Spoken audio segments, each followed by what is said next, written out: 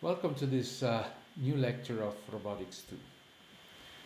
Today we will consider a new alternative method for achieving regulation in the presence of gravity. We will use a simple version of what we can call an iterative learning scheme that acquires information while doing the task in order to compensate exactly the gravity at destination. So our objective will be to handle the presence of gravity, but differently from what we have seen in previous lecture. We don't use information about the model, in particular about the gravity term, nor for cancelling gravity in every configuration, nor for compensating gravity at the destination. We don't make use of high positional gains, which would reduce, although not eliminate completely, the position error at steady state. And differently from the use of PID or saturated PID, we would like to find a control scheme that does not require special condition on the control gain to be chosen, which would guarantee convergence. Now, the scheme is based on iteration that are not repeated trial of the same motion task, but require some intermediate stage while moving toward the destination. The control law is very simple, is a PD control on the joint position error, to which we add a constant feed-forward term. If we had the knowledge of the gravity vector in the dynamic model, this constant feed-forward term would be the gravity at the destination, so G of QD. But we assume that we don't have this knowledge. So we will iteratively update this feed-forward term while we move from a steady state condition to another under the action of this control law.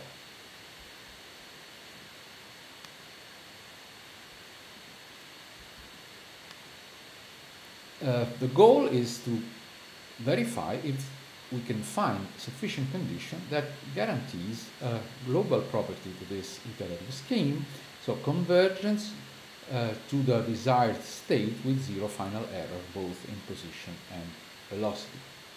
Velocity for regulation task should be zero at destination, so this is not our main problem. So we will use a couple of preliminary results. In particular, given the robot dynamic model in the usual Euler-Lagrange form, we assume the existence and the knowledge only of a bound on the gradient of the gravity vector term. We have seen that the G over dq is indeed a symmetric matrix, not necessarily positive definite.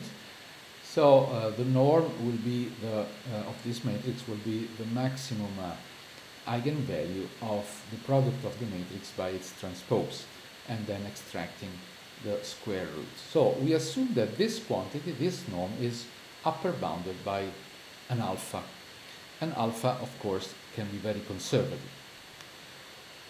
Now, if we try to regulate a desired position for this robot, for a generic robot, using a joint error and a PD law, so without considering the presence of gravity, nor cancelling, nor compensating gravity at all, so we would apply a PD control of the form shown in the slide, with typically positive definite and symmetric KP and KD matrices. Typically we choose those as diagonal. Now we know that this control law cannot regulate the desired configuration because it does not provide at steady state, if at the desired steady state, namely when the error in position is zero and the velocity is zero, the torque which balances the gravity at the destination. So for a generic task, this will not work.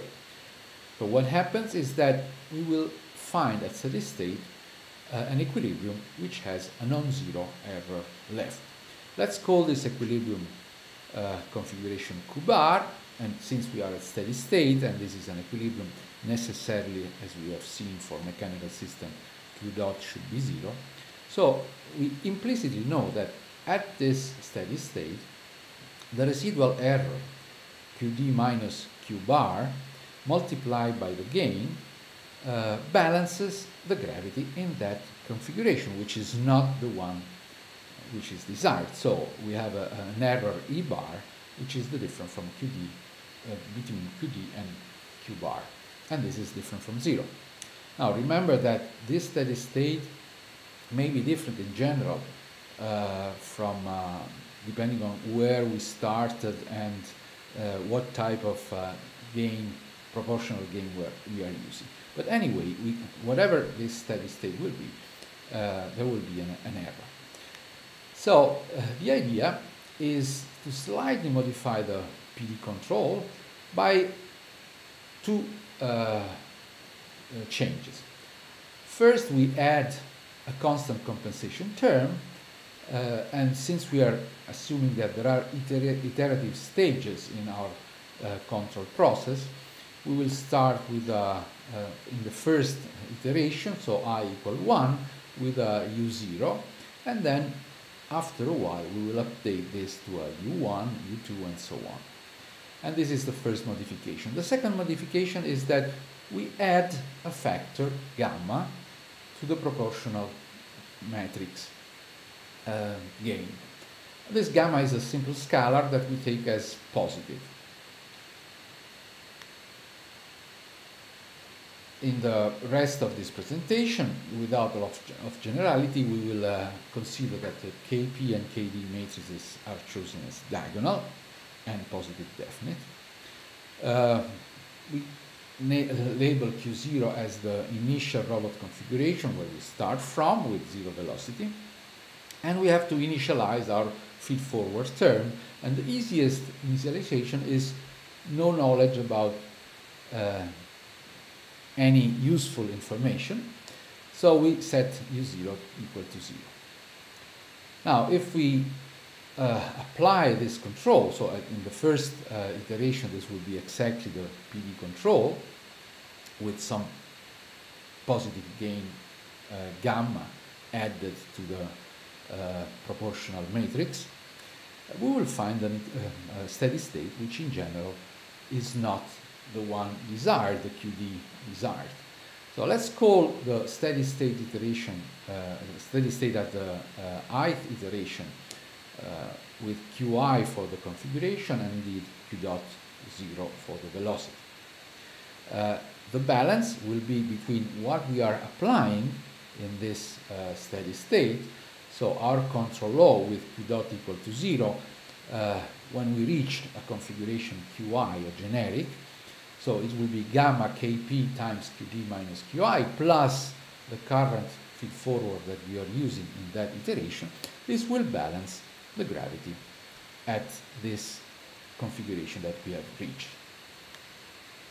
Now, when we reach this steady state, and which is not the right one, we update the feed-forward term only. So for the next iteration, we will restart because we change our ui minus 1 and we replace it with ui, which has this formula, which is nothing else than the control effort that we are applying at steady state at the end of the ith iteration. This will become the feed-forward term only in the next iteration. Now, indeed, because of the previous equation, the update is made by a torque term which is equivalent to the gravity at the previous reached steady state. We don't know a priori what is this gravity, but we know its numerical value because it's exactly the control effort that we are applying in the known reached configuration Qi. So from there we can do the update law. So we will, in the implementation, we will use the expression on the left-hand side, But we know that for analysis this will be equivalent to the gravity in the configuration that we have just reached. Now we have a theorem that proves convergence of the sequence of steady state configuration that we will reach, starting from a generic value Q0 and then proceeding over the iteration. The theorem says that if the minimum eigenvalue of the diagonal positive definite matrix Kp is larger than alpha, remember that Kp is diagonal, so this is also the minimum eigenvalue is also the minimum element on the diagonal of Kp. And moreover, if we choose the factor gamma larger or equal than 2, a simple number, then we can prove that the sequence converge to Qd. Indeed, since we are converging to a new equilibrium, then even Q dot 0 will be 0. And this holds starting from any initial value of Q0, and in principle we could also start with a non-zero initial velocity. And this occurs globally. Now let's comment these two conditions. The first one is already known, is in fact the condition that guarantees, so the sufficient condition that guarantees that we obtain global asymptotic stability if we are using a PD plus exact gravity compensation at destination. So if our feed-forward term is exactly the one needed at the destination, so G of Qd. So we have to know the gravity term at the destination, and since this Qd may be any in the robot configuration space, we should in fact know the whole gravity vector functional form. The second additional condition, so condition B, guarantees that the iterative scheme under the hypothesis of A will converge, and in fact we will have that the converging sequence for the feed-forward term will eventually be the unknown, a priori unknown gravity term in the desired configuration. The proof uses a concept of contraction mapping, and this is interesting per se. It is quite simple. So let's define E sub I as the error reached at the end of the ith iteration. So Qd minus Qi. And now we update our feed-forward term, and we know that at the end of each iteration this update will be equal to the gravity acting at that final configuration Qi. So if we make the difference between two updates, Ui minus 1, this will be the difference between the gravity at the configuration Qi and at the previous configuration at the end of the previous iteration Qi minus 1. And by the bound that we know on the gradient of the gravity vector, this will be less or equal than alpha, the norm of the difference between these two configurations. And now we make a conservative bound. So we add and subtract from the last term the desired Qd. So we build the error Qi minus Qd and Qd minus Qi minus 1. So the error at the end of iteration I and the error at the end of the previous iteration. And we replace this with the sum of the two norms instead of having the norm of the sum. So this is quite a conservative step, which will make this condition actually sufficient, in fact. On the other hand, if we look at the update is Ui equal gamma kpi ei plus Ui minus 1. So if we reorganize term and we take the norm, and since gamma is a positive scalar, can be taken out of the norm, we have that the difference between Ui and Ui minus 1. So remember, these are the feed-forward term in two successive iterations.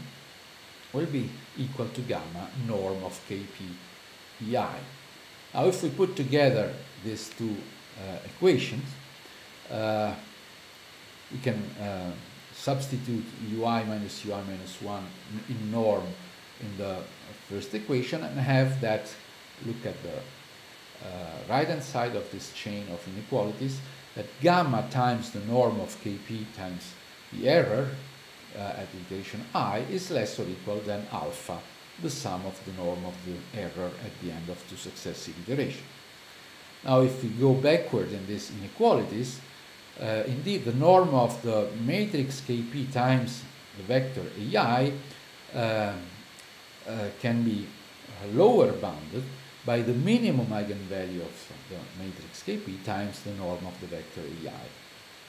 And by the first assumption, assumption A of the theorem, the minimum eigenvalue of Kp is strictly larger than alpha. Now, if you look at the first and last of this chain of inequality, taking into account a strict inequality in the first place, you can divide by alpha, so alpha becomes irrelevant in this in the sequence, and then divide by gamma, so you have on the left hand side the norm of EI, so the error at the end of iteration I, is strictly less than 1 over gamma, the sum of the norm at that iteration plus the norm at the end of the previous iteration. Now if you reorganize this inequality, so you bring the norm of the error at the end of an ith iteration to the left, you will have 1 minus 1 over gamma, strictly less than 1 over gamma, the error at the previous iteration. And then you divide by this, you simplify, and you end up with this very simple equation that says that the norm at the end of iteration I, the norm of the error, will be strictly less than 1 over gamma minus 1, the norm of the error at the previous iteration. So the second assumption, which says that gamma should be larger or equal than 2, it means that 1 over gamma minus 1 is less or equal than 1, and since the error at the end of the ith iteration in norm will be strictly less than this, so it will be strictly less than 1 times the previous error, we will have that from one iteration to the other, the error will contract towards 0. So this is in fact a contraction mapping, so eventually it will converge to norm of the error equals 0, which is exactly the thesis. So we have achieved asymptotic convergence, asymptotic as iteration pass by. We have not included any stability condition for this, and in fact we don't need to have stability or to prove stability for this to converge. So if you look at the overall behavior, the robot will move from one steady state to the next steady state, and at every new steady state it will update the feed-forward term. Now there are three gains involved in this very simple iterative scheme, the Kp, the Kd, and the gamma. Now the Kp and Kd will affect the transient during each of the iterations. So when moving from one steady state to the next one, the time needed, the overshooting, and the damping that we impose will depend on the choice of Kp and Kd. But eventually we will reach a new steady state. Now gamma instead, as you can see from the first formula in this page, will affect the convergence rate from one steady state to the other until you get to the final desired one.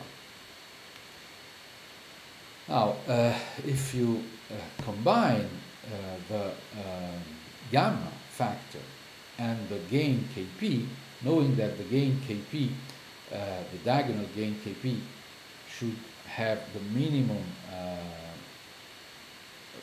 value on the diagonal larger than alpha, and gamma should be larger or equal than 2, so you can redefine a new proportional gain matrix Kp hat, and the two conditions require only that we double the minimum value of Kp hat with respect to the case of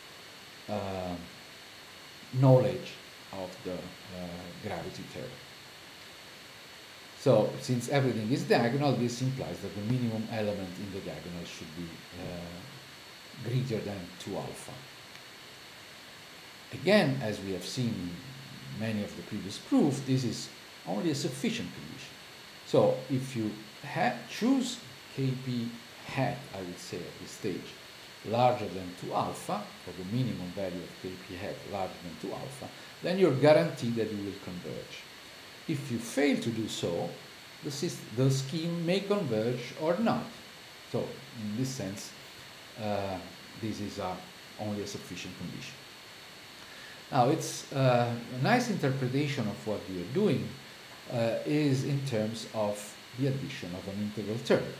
In fact, every time we update our feed-forward, we are using the story of the error so far up to the instant in which we state that we have reached a new steady state. So instead of continuously updating the integral term by using the error along the transient, we are using only the error reached at steady state, successive steady state, in order to update this term. So it's kind of a discrete version of the integral term, but discrete in the sense of events. So updating the integral part only at given instant of time, and not accumulating the error over the transient. And the nice thing is that in this case, in this simplified version of the integral term, we have guaranteed convergence and global asymptotic stability, in fact, without particular condition on the Kp and Kd gain, only a slightly larger value for the Kp hat gain. So let's see a numerical example of this situation. Suppose that we have a 3R robot with equal link length, 0.5 meters, uniformly distributed mass, so they're the center of mass at the half point of these links, moving in a vertical plane, so fully subject to gravity, and that the masses of the 3 links are decreasing, 30 kilograms for the first one, 20 for the second, and 10 kilograms for the last one. If we model with the potential energy and then the gravity term, so the gradient of the potential energy in symbolic form, and we plug in those numbers, then we can easily find that the value of alpha that bounds the gradient of the gravity term is around 400 for this case.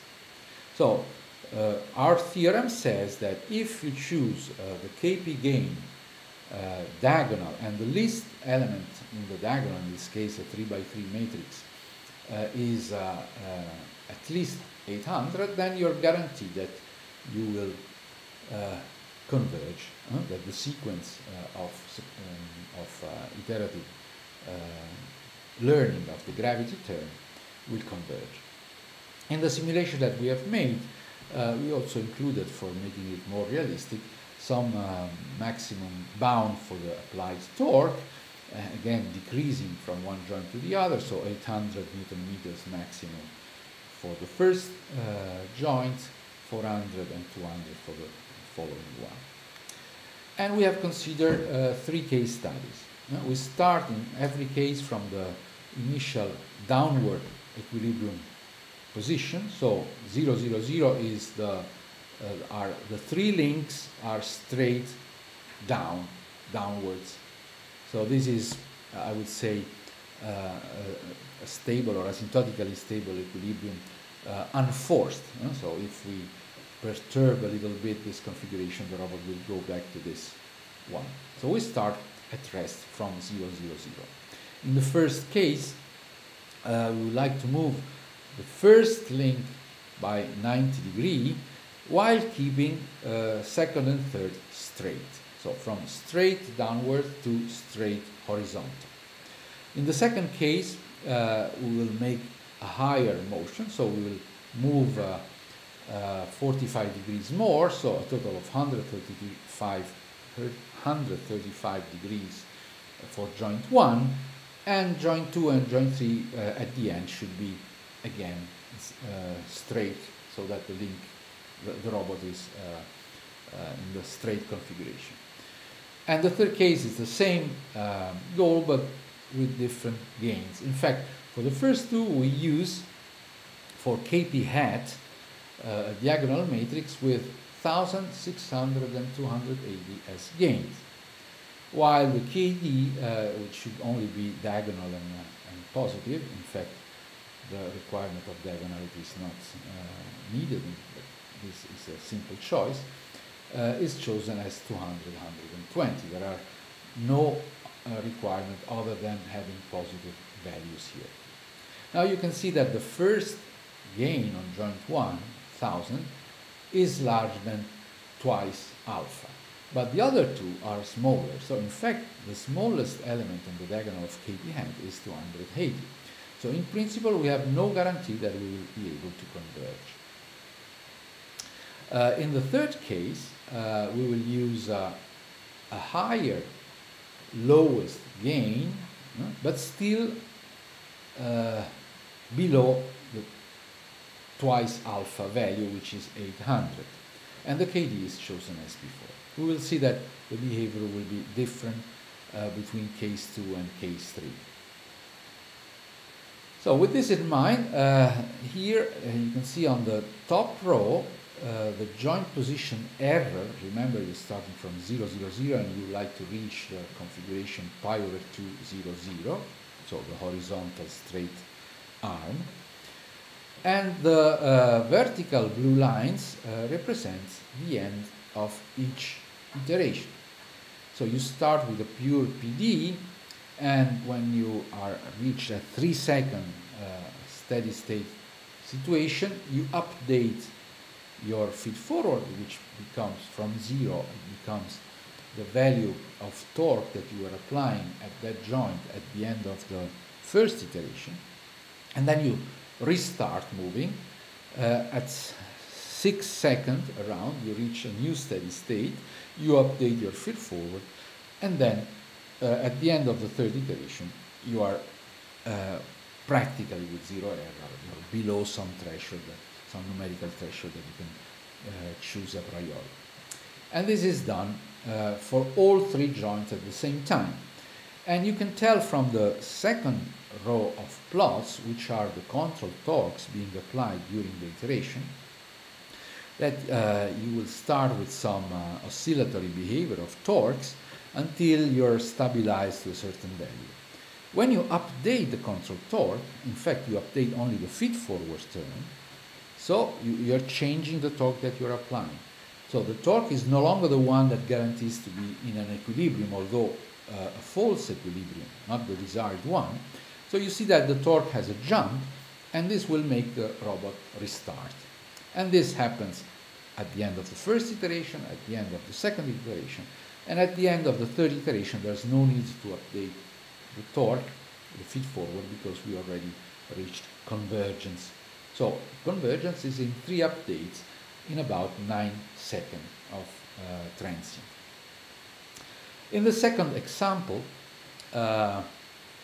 we have to overcome the, let's say, this straight arm configuration on the horizontal line is in fact the one where the gravity load is the maximum.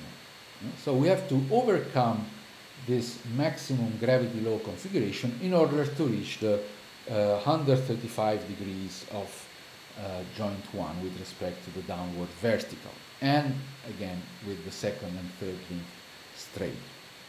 You see that here the situation is similar, but in fact you may recognize that there are, I didn't put here the vertical lines, but you can recognize a situation where the motion of the joints stops. In fact, the error with respect to the desired configuration does not change. At this point, you have an update of the control torques. You can tell also when the update occurs by looking at the control torque profile, because when you see a discontinuity, this is exactly when we are updating the feed-forward term, so the control torque will have a step change. And you can see that there is one iteration, the second iteration around 6 seconds here, 3 seconds the first, 6 seconds the second. Every 3 seconds, more or less, we are updating things, and we have, in this case, convergence after 5 updates. So at the end of the 5th iteration, we converge to the desired configuration. So these two convergence cases are, in fact, despite the violation of the sufficient condition on the lowest gain. So you may think that in this other case, when we reduce the highest gain, but in fact we increase the lowest one, this case is the same task as the second case, but with proportional gains or equal to 500. So the lowest gain is larger than alpha, but still smaller than 2 alpha, which would be 800. So what happens? You can see that after some, let's say the first and second iteration, the behavior becomes repetitive. In fact, the joint position error does not converge to 0.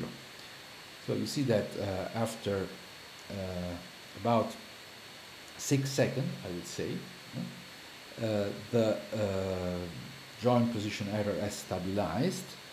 So we do the update. We have a new equilibrium state being reached at the end of the second iteration, but from there on, the system repeats a motion from one equilibria to another equilibria and back. So there is a limit cycle in a sense, but no convergence to the desired equilibrium, which is with the configuration 3 pi over 4, 0, 0. And similarly, you can see that the control torques becomes periodic, but this is not, so the system is not diverging, but is never converging. It stays to some kind of local minima, from one local minima to the other local minima, a bit above the desired value of Q1, a bit below, and with the other two joints also not placed correctly. In fact, you never find a 0 in the upper plots for any of the 3 joints. So you see that the system cannot converge if you violate the sufficient condition. It may converge if you violate, and it certainly will converge if you don't violate the sufficient condition.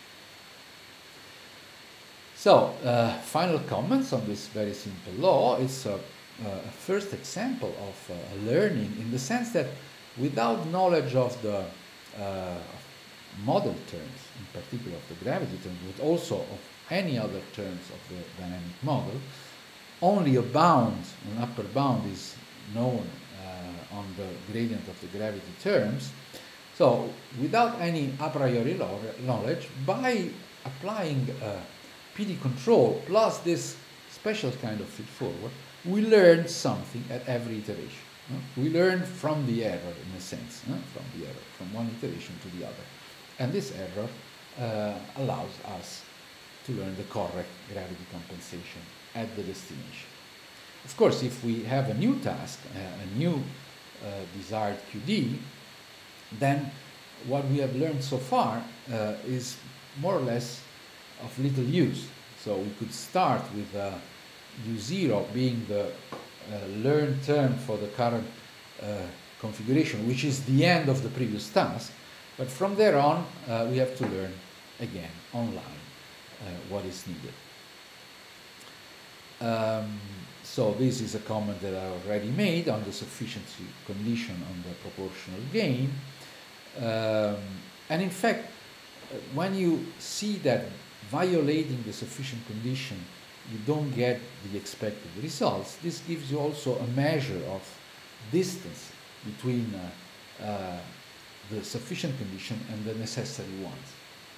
Of course, if you by chance find that every time you violate the sufficient condition you fail, then it's very likely that your sufficient conditions are also necessary. But this is not the case. Now there's another comment which is kind of explaining why we get convergence despite we fail to satisfy the sufficient condition in terms of the gains. And the fact that this lower bounds that we have to satisfy takes into account the robot as a whole. There's no detailed analysis of the fact that in order to overcome this local minima of gravity action which prevents the scheme to converge, we don't consider the difference between links in the serial chain. Now, with reference exactly to the considered simulation case study, it is rather obvious that the last joint will have to sustain under gravity only the last link. The before last joint has to sustain under gravity the second link and also the third one.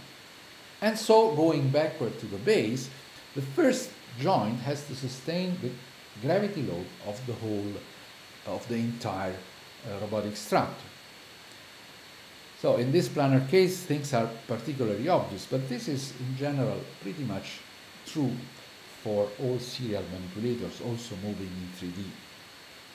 So implicitly, one would say that the gains at the first joint in the sequence should be higher because they have to overcome the gravity effect, which is larger because it includes more links in the picture. And the smaller gains, the lower bound for the gains on the distal joints is allowed to be smaller.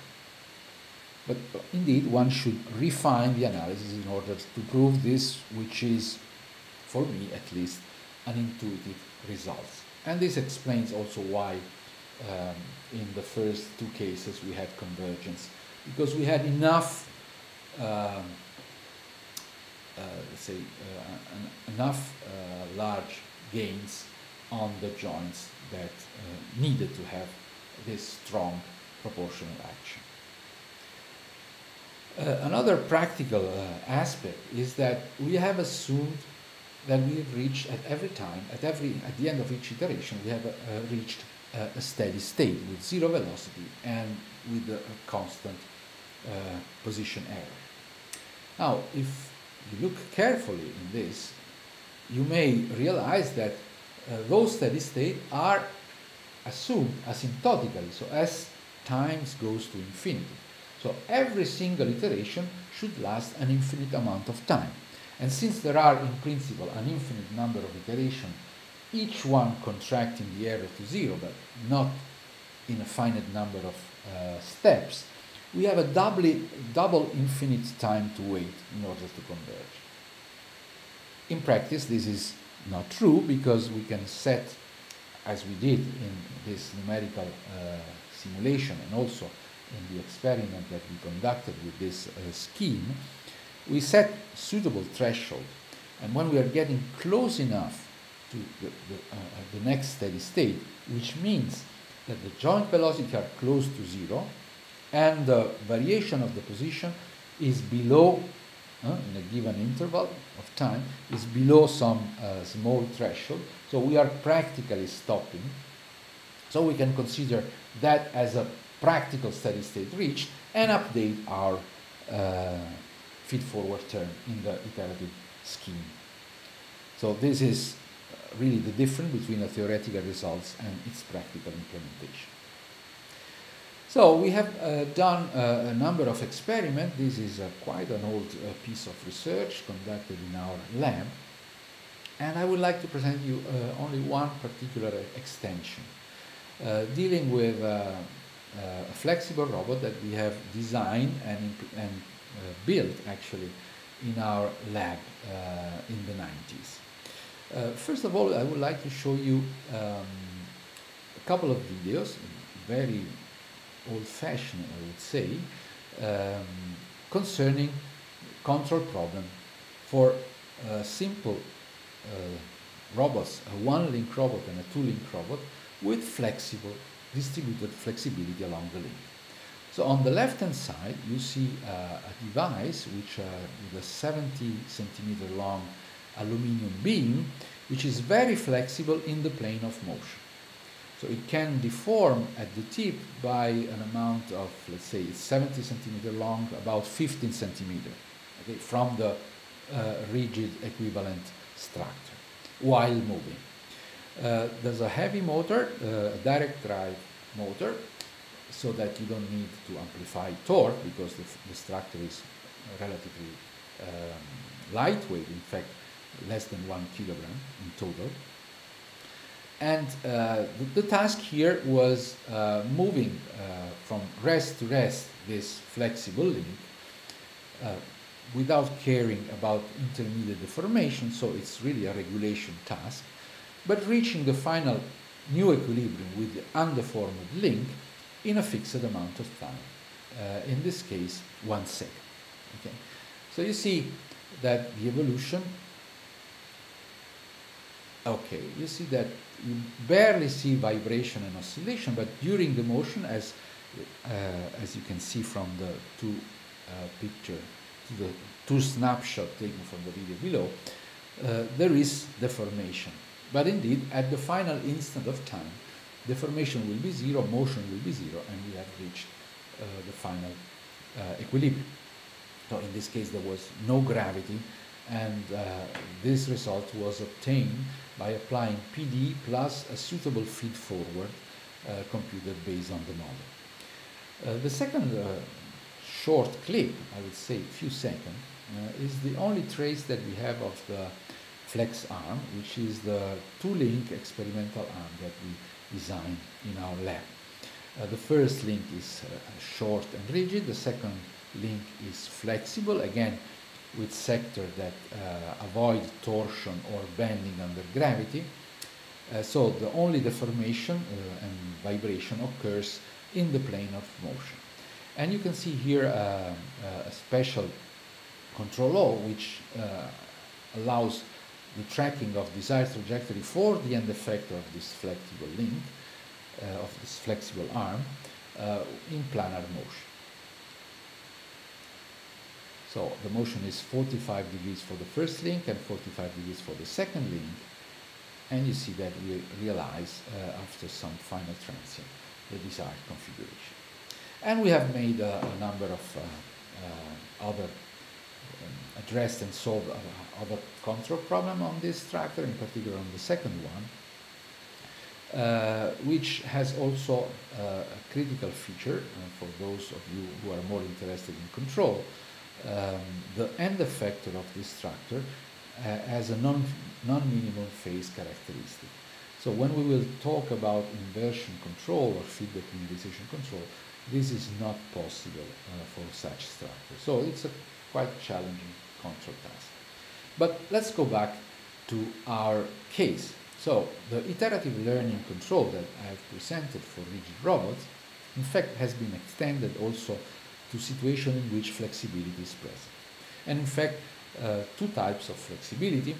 So rigid link, but concentrated elasticity at the joints because of the use of particular transmission elements like harmonic drives, or fully distributed along the links. Indeed, the problem is having gravity. So in order to test this on our two-link flex arm, it was called the DIS flex arm, this was the old name of our department, we have done a small trick. So we have moved the base, we have tilted the base from the horizontal by 6 degrees, so that the robot would fall, uncontrolled, would fall in the lowest configuration, straight downwards, let's say to the right in this picture. So we have included gravity in the picture. Iterative control can be used to regulate in those type of robots either the motor position, if you do if you have joint, flexible joint case, or the base of the flexible links. So it's like when you're having a long beam and you're controlling the base of the beam, not the tip. In fact, in robotics we are usually interested in the tip position of our structure, so at the Cartesian level. So I'm presenting here the version of this iterative learning control which achieve regulation at the Cartesian level.